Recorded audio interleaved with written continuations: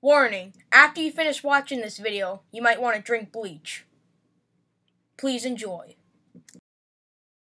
Here's the truth behind ThOmas the Train. In a 1984 episode of ThOmas the Tank Engine. So you call it ThOmas the Train, which is the incorrect name, and then you immediately correct yourself and call it ThOmas the Tank Engine.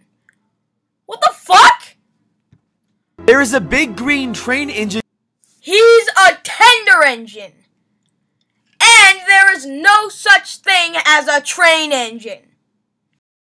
Named Henry who was pulling a passenger train. He runs into a tunnel but stops at the end, not wanting to go any further. Henry's driver argues with him, but he refuses to come out, claiming the rain will wreck his brand new green paint. So the workers decided to get revenge on him and built a brick wall in front of him so he could never get out. Okay, first of all, they didn't get revenge on him. He was being a shithead and would refuse to fucking come out because he was being selfish.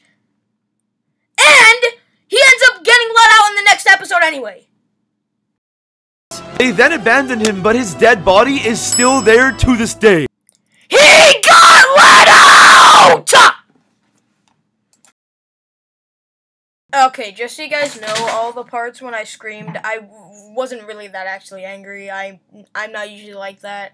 I just do it for comedic purposes, but thank you for watching this video, and bye-bye.